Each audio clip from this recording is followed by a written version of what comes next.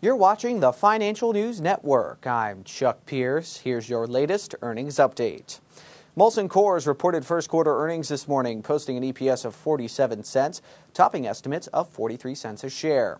Revenues in the quarter came in at $691.4 million, missing estimates of $703.5 million.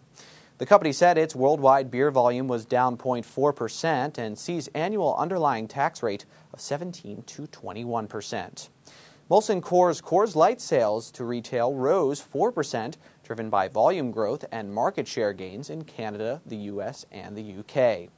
Molson Coors President and Chief Executive Officer Peter Swinburn said, quote, "In the first quarter, underlying earnings per share grew 9.3% on positive beer pricing and sales mix across our company, along with continued results from cost savings initiatives and stock repurchases in the second half of last year."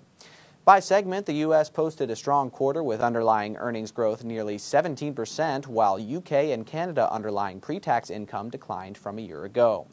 The U.S. benefited from its strongest net sales per hectoliter quarter in 3 years. In Canada and the U.K., we faced margin pressure from higher pension and input inflation, as well as increased marketing investments in the U.K. and cycling one-time costs in Canada.